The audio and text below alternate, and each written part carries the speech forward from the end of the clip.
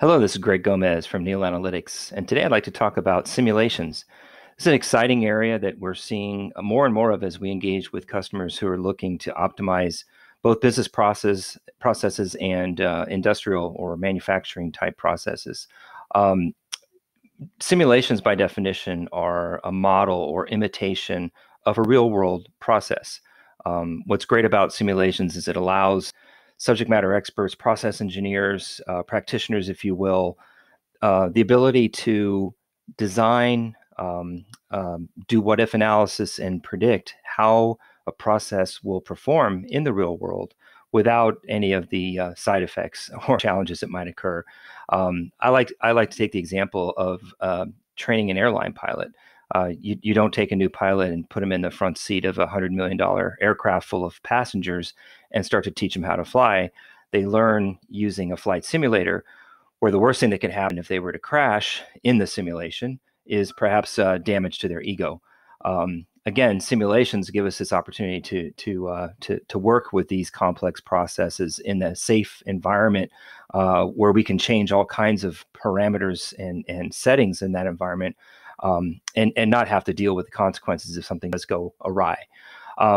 I'm going to walk through a tool that we often use and work with, and we're a partner of this company, AnyLogic. And AnyLogic has a great simulation tool set.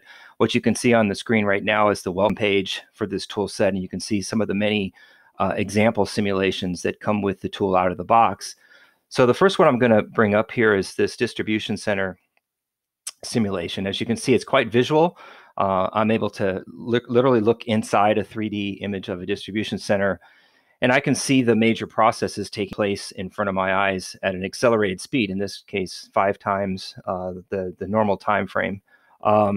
There's 3 main processes taking place in this distribution center. One is unloading the trucks as they come into the bay and the receiving area. The next major process is preparing orders for shipment. When orders come in, they have specifics around which products and pallets need to be part of that order. The forklifts go around and pick and pull those orders from the shelves and bring them to the appropriate loading dock to assemble the order for the delivery truck when it arrives.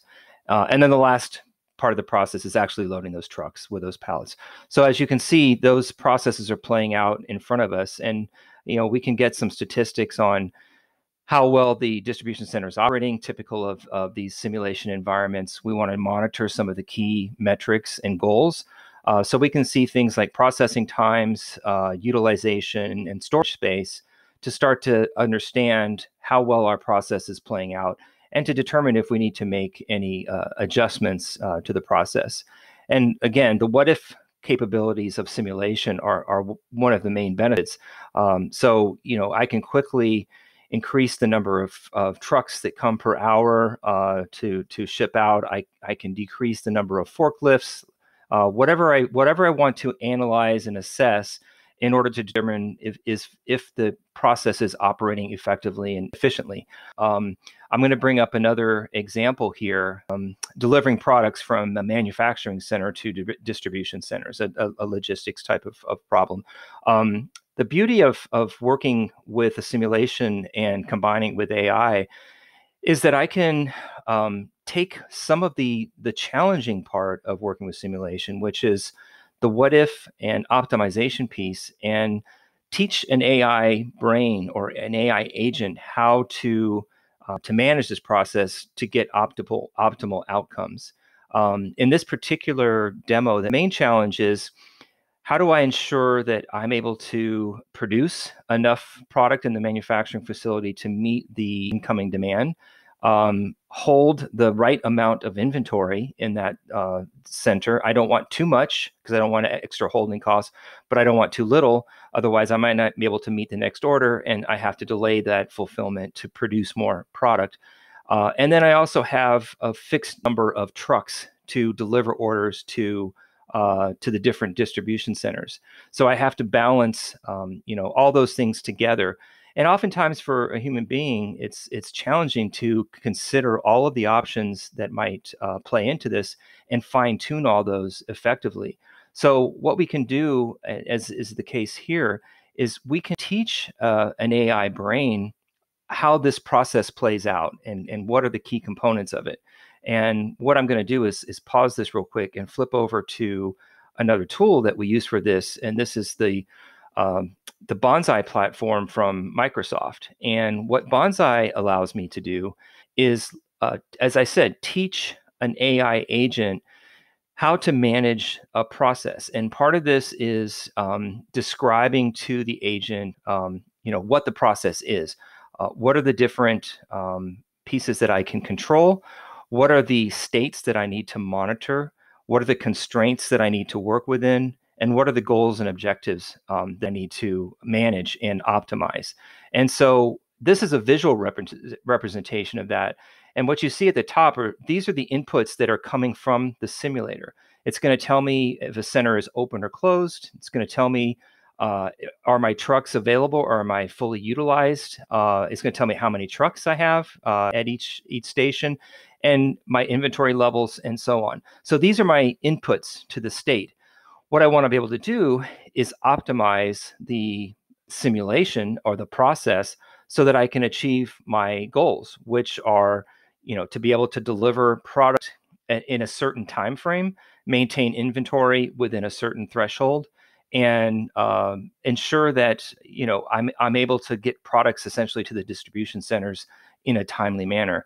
So as those inputs are fed into the AI brain or the AI agent, it's going to assess those. It's going to assess all of the various goals and objectives. For instance, one of the things that we can do with this is we can reward the AI agent for keeping the turnaround time within certain high and low thresholds. And that's what you see coming up here. We're giving the brain actually a penalty for taking too long to fulfill orders. So if it starts to see that it's being penalized, it's going to make adjustments to bring the turnaround time down into the area where we want it to be.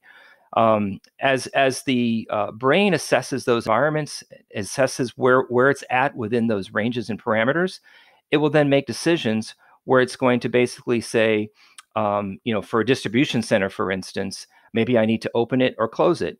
For my trucks, maybe I don't have enough trucks running right now to meet demand, so it may increase the number of trucks, anywhere between 1 and 3 trucks activated, and so on. So this becomes a feedback loop between the simulation and the brain. And what happens is, as I start to train this AI brain, the brain gets better and better at optimizing this particular process. So here's the output from a training run that was done with this model. It was 400,000 iterations that were run. And you can see that as it started out, it was getting penalized frequently for exceeding the boundaries on some of the limitations that we set. But as time went on, it very quickly got better and better at managing this process to the point where it's doing it very effectively. So once we have this brain trained, we can actually run the simulation, watch the brain optimize the simulation, and learn from it. Or we can actually turn around and actually deploy the brain in the real world so that it begins to make recommendations to the real world systems that manage and govern these processes, effectively being a real-time oversight agent, if you will, to ensure that this process is constantly optimized. If you're interested in playing around with the AnyLogic tool yourself, you can go to cloud.anylogic.com. And all of these examples are available in the browser, in the web version of cloud.anylogic.com. And from there, you can run them and play them, and you don't have to download any software. And I thank you for taking time to listen to this, and I hope it was informative and useful.